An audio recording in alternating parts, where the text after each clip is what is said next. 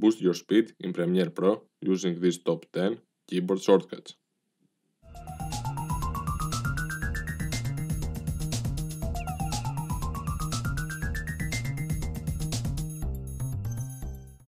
Using the mouse or the trackpad to work in Premiere Pro can become a very counterproductive and frustrating experience.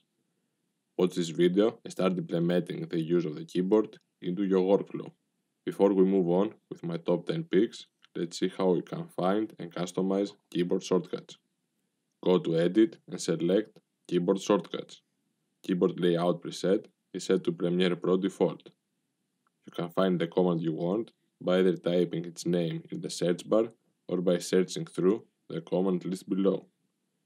You can assign shortcuts by clicking in the shortcut column and pressing the key you want. If a shortcut is already used, a warning will appear. Now, after you assigned a new key, the layout changes name to Custom. You can go to Save As and give it a name. If you made a mistake and you want to roll back to the default, just click here and you can choose from the available profiles.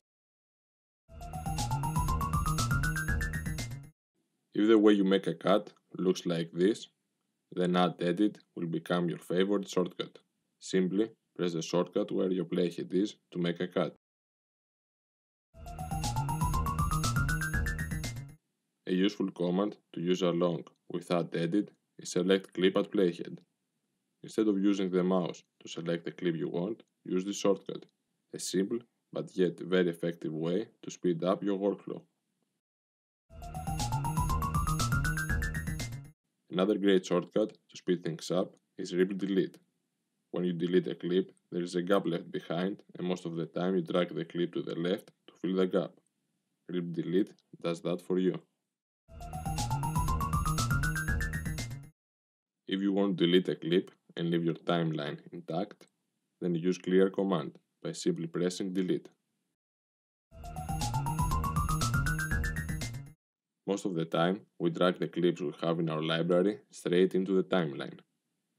A better way is to make the rough cuts inside Source Monitor using Mark-in and Mark-out commands. Simply load your video in Source Monitor, hit play, and then press I for your starting point and O for your ending point. Now, when you import the video, it will be only the part you selected. A great addition to Mark-in and Mark-out is to use Insert and Override commands. This way, you insert your clips straight to the timeline, where your playhead is. With Insert, any clip in the timeline is moved to the right. With Override, part of the clip that already is in the timeline and overlaps with the one you import is deleted.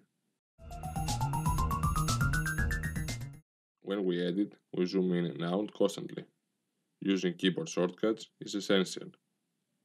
Another great addition to the standard zoom in and out commands is Zoom to Sequence, where you can see your whole sequence at once. If you want to navigate the timeline with your keyboard, use shuttle keys. Pressing the keys multiple times, you can increase the playback speed.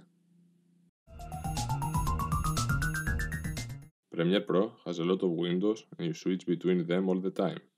Instead of using the mouse, assign a number for each window you use to cycle between them faster.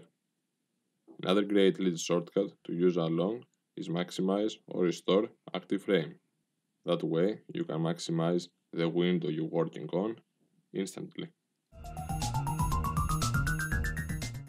Using the arrow keys can help you navigate the timeline with precision. With left and right shortcuts, you move one frame. With up and down, you move at the start and the end of a clip. If you want to go to the start and the end of a clip that is not placed in an active track, use Shift plus the arrows. These were my top 10 picks. I hope they will help you speed up your editing. If the video helped you, like and subscribe.